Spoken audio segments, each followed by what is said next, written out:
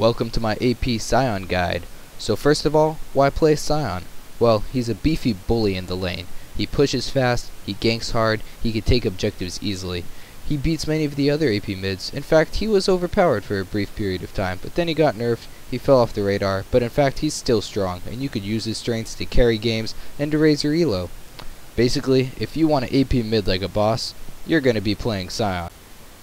Alright, so let's get into the runes. I get 10 magic penetration by taking 9 in red and 3 in blue, because that plus Sorcerer's Shoes is going to give you 30 magic penetration, which is enough to reduce most of your opponent's magic resist to 0. Take flat magic resist blues for the extra survivability early game in case you're getting countered, flat ability power quintessences, and flat mana regen yellows, just to make your early game that much stronger. And then for masteries, you could do 9-0-21 when you're learning Sion for the extra sustain and starting with an extra health potion, but eventually you're going to want to move into 21-0-9, so you're just that much more bursty. For spells, always take Ignite and Flash. You need Flash to get out of those bad situations and Ignite to add to your combo.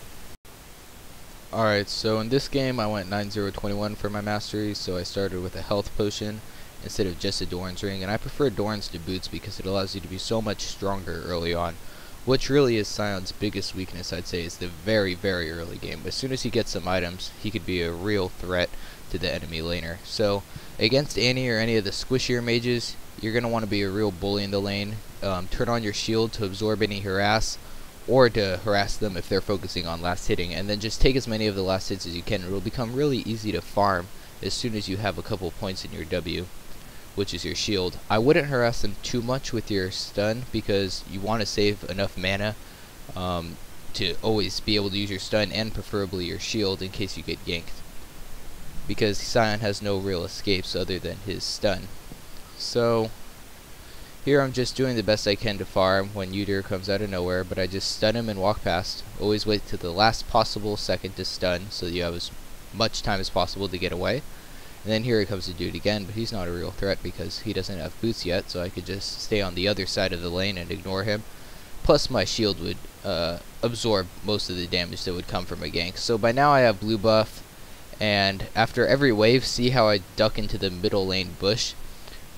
This way the enemy mid laner doesn't know if I'm just staying in that bush between waves or if I actually leave between waves to go and gank. And it's important to create that sort of confusion, so when you do leave the gank, they'll think you're just standing in that mid bush like you always are in between lanes, and it'll take them a bit to call MIA. So if the enemy aren't watching, you'll be able to gank a lot more effectively. So here, Lee Sin flashes and ults, I pop everything, we get an easy kill. And then I go back, since I'm sitting on 2.5k, I'm able to get triple Dorns and mobility boots, so that one kill really allowed me to snowball, because now I could push the lane very hard. See, I basically one-shot the minion wave, so I'm going to have very high farm, and then I could just go and gank the lane.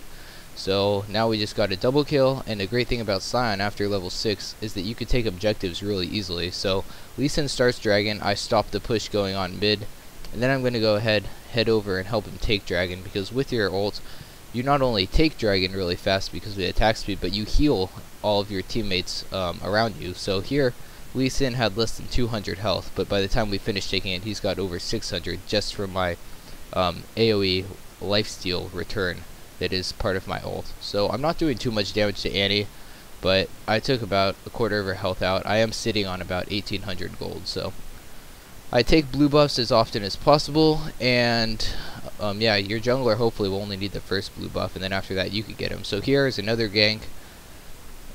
Just Lee Sin and I go. I walk up through the tri-bush to try to cut off their escape. We easily get one, but what I should have done is stun Udyr and use my shield to kill Riven. Because Udyr has escapes, he has Bear and Turtle, he can get away. It's more important to stun him than to stun Riven. Riven wasn't going anywhere. But either way, we at least get one, and then Annie sticks around. With my shield, I'm able to tank the tower, so I make sure I'm the first one to attack her, and then between Garen's ult and me blowing up my shield and igniting her, she falls. So here I'm pushing mid. With your E on, you deal a lot of damage, and you can push turrets pretty fast. Riven and Udyr both decide to come and gank me, so I stun one of them, turn on my shield. So after like all their abilities are used on me, I still have about 700 health left, and luckily Tara comes out anyway to stun them off of me. So I wasn't in much danger there because Sion has such great survivability built into his shield and his stun also. And he's also very tanky because of the passive health that he's getting with each minion that he kills because of his E. So Annie does quite a bit of damage to Lee Sin, but I had my shield up, so at the end of the day the only damage I took was from the 2 turret hits, and then I duck back into the mid bush like I do after every wave. So here I have 175 ability power. Farming's not even a problem. I'm getting fed this game. I'm 4-0. Here our Garen's getting tower driven, and he almost makes it out, but he stops and turns around to attack him. He should have just kept running.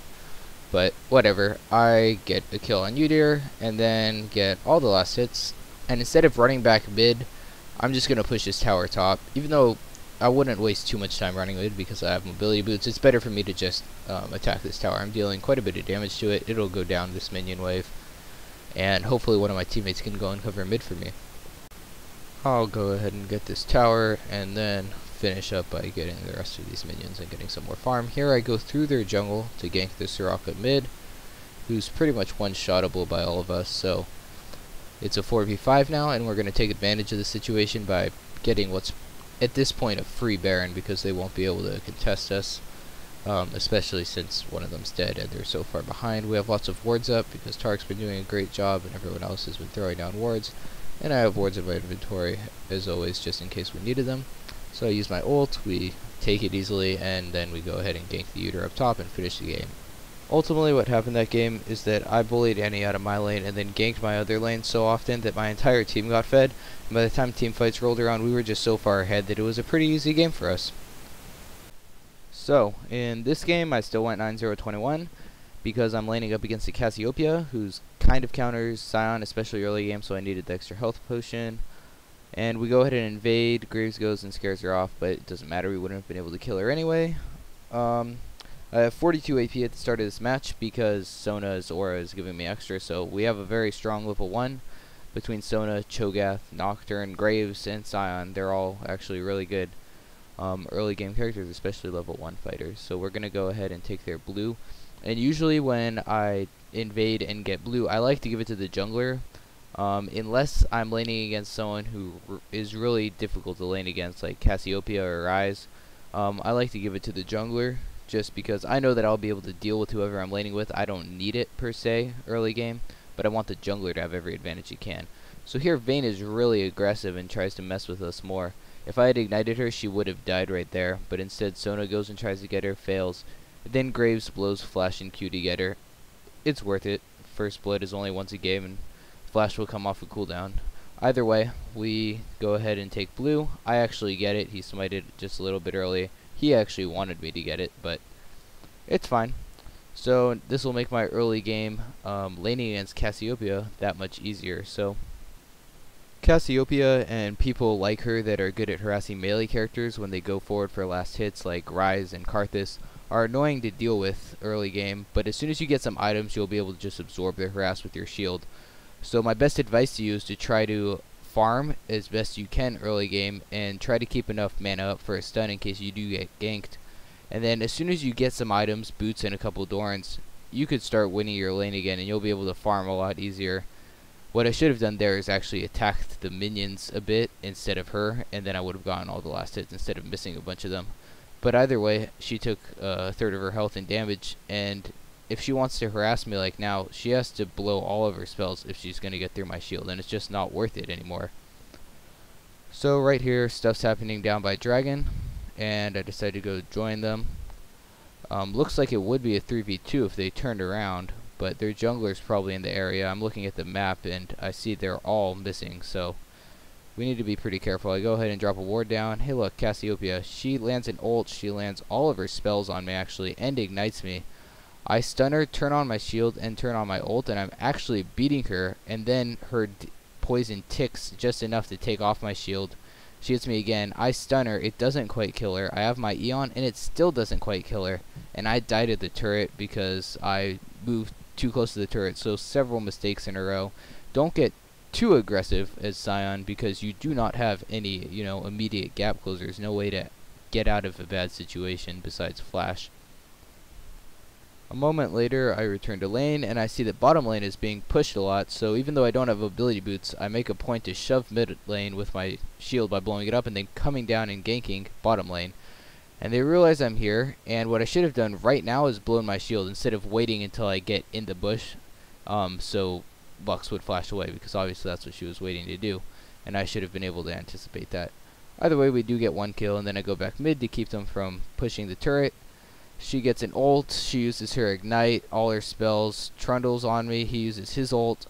Luckily I turn on my shield and it absorbs that last little bit of harass, or I guess it was more than harass, but I ended up with 58 hit points and was able to survive.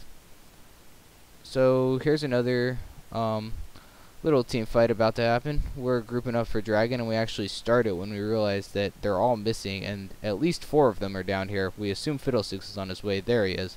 My only goal at the moment is going to be to get Fiddlesticks and stun him. So we do get 2 of them right there, and my stun goes off milliseconds too late, and he's able to get his ult off, but he's stuck in the middle of nowhere, so his ult was useless. Nevertheless, Sona does decide to go that way and gets herself killed, but we pick up Fiddlesticks, so we're left with 3 people. They're left with only 2, so we actually came out ahead. Now that I've had a chance to buy, I have mobility boots and over 100 AP, so I just wait in this bush. As soon as she crosses midway, I go and try to get her. I have mobility boots. She's not going to be able to get away, but lucky for her, there's a Trundle near. So I just decided to blow my shield right before it would have, been diminished by their damage. So we get quite a bit of damage off on them. It's 3v2 it looks like, so I'm going to go back in. I'm going to pop my ults to help heal Cho'Gath, but unfortunately he still dies, but I do manage to pick up the kill on Trundle. And then we take advantage of this exchange and decide to go for Dragon because I'm Sion and I could take Dragon very easily and help my team take Dragon because of my ultimate. And then we see that there's got to be a Fiddlesticks here, so once again I'm just trying to stun him, but I warded instead and I wouldn't have been able to get to him, so I do the best I can, and when Cassiopeia is just sticking on me, I decide to just get out of there. Luckily my team picks up the kill on Fiddlesticks, and I assume they're going to be able to get Vayne, so I go ahead and get a bunch of farm bottom. And then I realize that she's actually getting away, so I'm just going to go drop a stun on her and hopefully it kills her, and sure enough it does. She was smart there by auto-attacking me, because if she did get a crit, she was dead either way, but if she had gotten a crit on that auto-attack she got in at the end, I would have been dead also. So here's a team fight brewing mid. Although it looks like we get caught, it's actually a fight we want because our Nocturne can ult in, whereas their Fiddlesticks, if you see, is stuck up top. He's not going to be able to come down for a while. The positioning here isn't too bad. They're in pretty good position. Trundle's up top trying to block our stuff. But I probably shouldn't be tanking, but unfortunately Cho'Gath is a bit behind me. Either way, Sona's movement speed will make up for it, and I have all my abilities off cooldown, so my goal is going to be to nuke any of those 3 squishies in the back, whichever I could get to, preferably not Lux, either Cassiopeia or Vayne, and I even have my ignite, and then hopefully Nocturne will ult in, and we'll be able to kill them before Fiddlesticks can do a thing. The only thing we need to be careful of course, is Cassiopeia's ult, and she does have blue buff, but luckily we are able to start the fight, and they decide to commit to us because Lux ults, and there Cassiopeia gets a nice ult, but I do stun her and ignite her, and Nocturne's quickly able to ult in and grab her, and then Trundle also, who was up front, wasn't able to escape from all RCC, so he falls too in a 2-for-0 exchange.